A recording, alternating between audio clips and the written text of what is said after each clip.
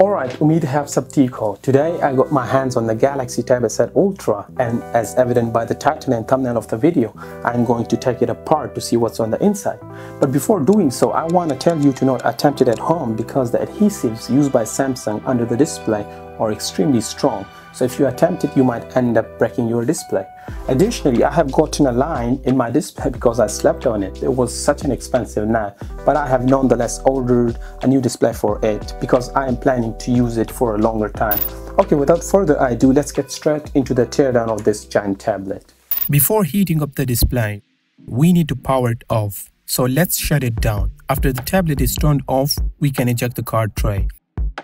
Since I have the 5G version, the tray not only have the SD card option, but also a space for the SIM card. The tray is lacking rubber sealing, meaning it does not have dust and water resistant. We need to heat up the edges for about 2 minutes using a hair dryer, but need to avoid supplying excessive heat as it can damage the display internally. Let's now use a suction cup to create a gap for the prying tool. Using this thin blade, we can easily cut the adhesives, but be very careful. Only a tip of 1 to 2 millimeters should go inside. The reason for that is the display's flex cables. If you accidentally hit them, the display will either get multiple vertical lines or completely black out. Okay, finally managed to detach the display. Notice we have the BTB cable for the display. It has to be disconnected before separating the display. I would rather like to see contact seals for risk-free detachment. Here we have our display upside down. The 3 internal adhesives can be noticed here. It's very difficult to reach safely with a prying tool. We have a giant aluminium foil. It acts as a heat sink to dissipate the heat. Also, it cools off much faster than anything else because it can reflect almost all thermal heat. That heat is then conducted by the huge graphite film, thanks to its high coefficient of thermal expansion value, yielding an intensively high melting point. This small sub-board is responsible for the S Pen functionality. It is connected to the rigid OLED display stack via BTB cable. Okay, now to the main thing. We have a conventional 3-stage structure here. The sub-board, the giant 11,200 mAh battery, and the L-shaped motherboard. We can also see 4 AKG speakers surrounding the main unit. We have a black BTB cable for the display, a yellow BTB cable connecting the sub-board to the main board and the card tray. Here we have the optical fingerprint scanner. The display has a hole for reading your fingerprints. On top we have the dual front cameras connected to the board via BTB cable. The battery houses a giant heat dissipating film for better thermal performance. Finally, we have a total of 43 screws securing the entire unit. Let's unbolt them.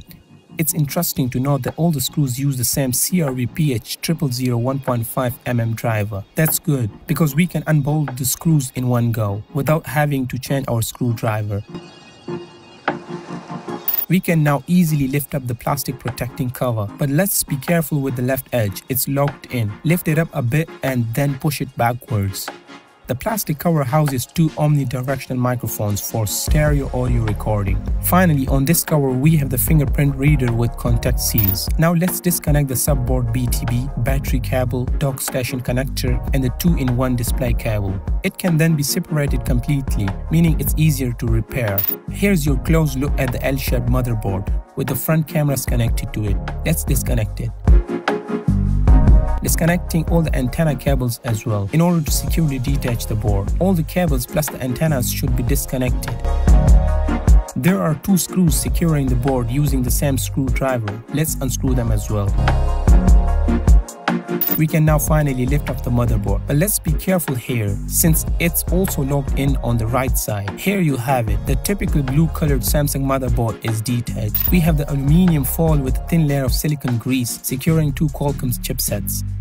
On the back side we have the SoC. It is also protected by the aluminium foil with silicone grease underneath it. It's for heat dissipation as well. We have the SM8450 Snapdragon 4nm Gen 1 chip with the 12 gigs of LPDDR5 RAM. In addition to the chips mentioned, we also have 256 gigs of UFS memory chip, proximity sensor, Adreno 730 GPU, and power management ICs. Additionally, the flashlight is also soldered on the motherboard. Here we have 12 megapixel wide and 12 megapixel ultra wide selfie cameras with a connector which is directly connected to the main board. Now let's get to the subboard. It's small and simple. There's only one screw securing it. Let's unbolt it. We can now easily detach it, but let's remove the BTB cable and the antenna line to avoid any damage to it. Once disconnected, we can get a closer look at it. It does not have so much on it. We have the Type-C port for charging and data transfer, antennas and a power IC.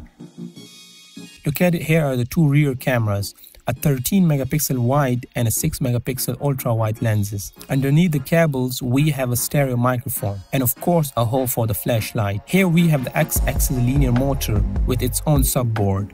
Forgot to mention the two strong magnets for the S Pen. We have one here with the letter L mentioned on it, an M mark magnet which is repelling the S Pen meanwhile. Here's how these two magnets help the S Pen attach to the back.